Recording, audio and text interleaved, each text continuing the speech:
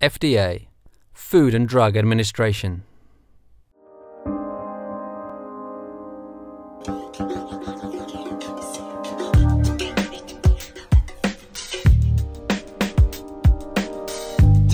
The Food and Drug Administration, FDA, is a US agency that is responsible to assure the safety of food and cosmetics, to assure the safety and efficacy of pharmaceuticals, biological products, and medical devices, and to protect and promote public health.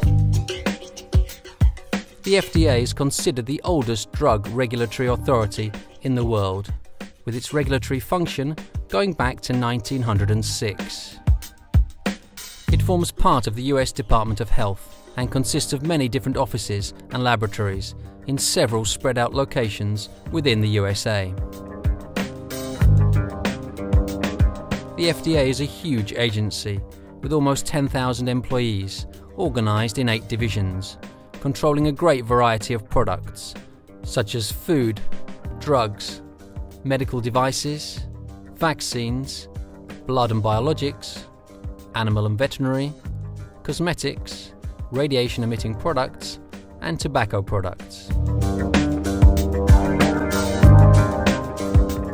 The FDA is led by a Commissioner of Food and Drugs, which is appointed directly by the President.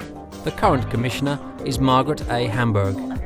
She was nominated by President Barack Obama in March 2009 and sworn into office in May 2009. Their health and safety. Please be welcome to the regulatory Pharma Net Open Seminar, where you will learn all about the FDA and about how to get started in the USA.